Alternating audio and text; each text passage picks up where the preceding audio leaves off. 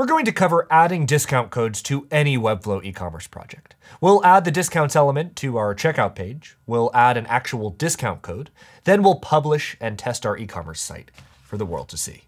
First part, we'll go to the add panel and we'll look for the discounts element, which is not there. That's because we have to be on the actual checkout page. So from the pages panel, let's navigate to our checkout page. But you want to do this for all checkout pages on your site that need discount codes.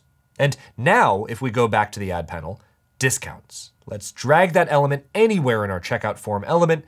We're just placing ours underneath the order summary. Let's go over to our PayPal checkout page. On our site here, we added PayPal as a secondary payment processor. And we'll want to make sure to copy and paste or add the discounts element here as well. This way, people can apply discount codes regardless of their payment type.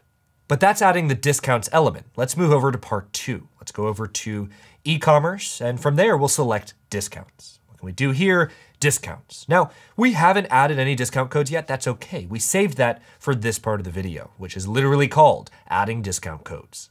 So let's go ahead and add our first discount code.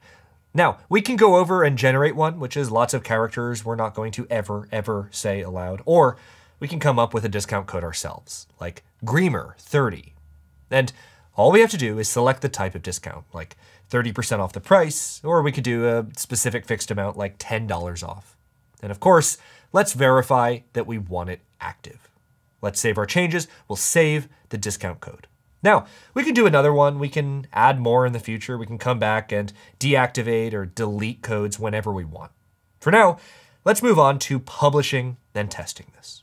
Go to publish, publish. That's publishing. And as a bonus on our example website, when anyone's ready to check out, someone can simply add the discount code and apply it to the order. But that's it. We added the discounts element on our checkout pages, we added a discount code, and we published very quickly. Then Greamer accidentally added a freeze frame, but left the audio running.